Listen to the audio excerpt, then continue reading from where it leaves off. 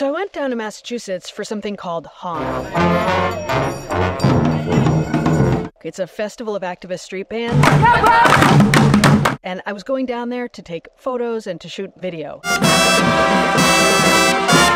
Now, I don't do that as my job anymore. I used to be a professional videographer. I used to be a professional podcast producer, but now I mostly direct other people doing that kind of work. So I was a little bit nervous about what to bring and how it would all go. I'm going to share with you how I decided what to bring, what I packed, what I used, and how I got the pictures I got and the video that I got. I'm going to explain it all because for me, this YouTube channel is about adventures and mini adventures, things like going to take photos of an activist street band in Boston, or climbing Mount Washington and staying at the Lake of the Clouds hut, or doing a Spartan race, or just going for a hike in my backyard. It's about spending more time outdoors. It's about being curious and creative and engaged. Let's start by talking about packing. What do I pack? For me, I think about a lot of things, and maybe I overthink it. I went through my stuff a bunch of times, and what I was thinking about is, do I need to be fast and light? Do I have a place to stash my stuff and go back to, or do I need to carry everything with me? And do I want kind of high production values, or do I want to be able to get places quickly and easily? Am I going to be shooting mostly video or taking mostly photographs? These are all things that require slightly different sets of equipment, ways of thinking about the shoot. And so I'll tell you what I started out packing. I started out kind of overpacking. I put a bunch of things in a knapsack. I brought my Sony camera. It's an Alpha 6500. It's a pretty old mirrorless camera, but it looks great and it's full frame, and I have a couple of great lenses for it. So I took that camera and my two favorite lenses, my two best quality lenses. I took my GoPro, I took a tripod, I took microphones, and I took lots of spare batteries. Of course, my camera is old, so I had to bring a little piece of Gorilla Tape so that I can get the batteries out of the battery compartment when they get stuck in there. The leaves are really loud today, so I'm going to try sitting still on this rock. The other thing I thought about was how to access the camera. So if you have a camera in a knapsack, it's really hard to get out. So I had the peak clip on the backpack strap so that I can have the camera hanging there and get it out quickly for photos. So thanks to Google Maps, it wasn't that hard to find where I needed to go. But once I got there, my first question was, is there a place I can stash equipment? There was. The band I was working with, the band my brother's in, had a space where they could leave their instrument cases. So that was great to know. I had an easily accessible place about 10-minute walk from where I'd be shooting where I could leave extra stuff. So knowing that, I regrouped and went out to think about, what do I need for the first location?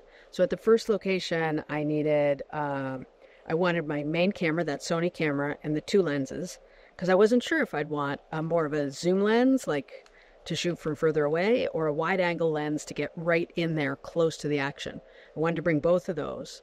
I wanted to bring the GoPro because I wanted to be able to get action. I didn't want to bring the whole backpack. It was heavy. It had so many extra batteries. So I just grabbed a couple of extra batteries, and I had a little fanny pack that I could keep the one extra lens, spare batteries, and that's about it in that. And then I carried the camera in my hand and I put the GoPro in my pants pocket and I headed out. As the event started, I really wasn't sure how much video I'd be getting and how many photos. In the end, it was mostly photos. Here's what was really cool about shooting a street band. They're playing right there in the street, and their audience is like at the same level and in the same space as them.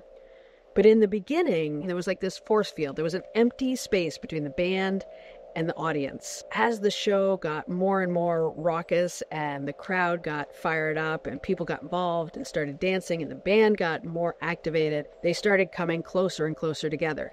And that's when it was really fun to have the wide angle lens, because with the wide angle lens, you really have to get in close to get the action. With a zoom lens, you can get that really close-up feel from far away. But with the wide-angle lens, you get that full action and a really different feel, but you have to be able to be in real physical proximity. And so once everything loosened up, I was able to put the wide angle lens and get right in there. And that was super fun because you're actually, as a photographer, kind of part of the action. And I wasn't distracting because they were just dancing, and the interaction between the band and the crowd was so just lively and raucous that I wasn't in the way by jumping in between. So then I kind of knew what I was doing. And what I decided at that point was video. I'd grab some clips on the GoPro that I could give to the band that they could use on their social media.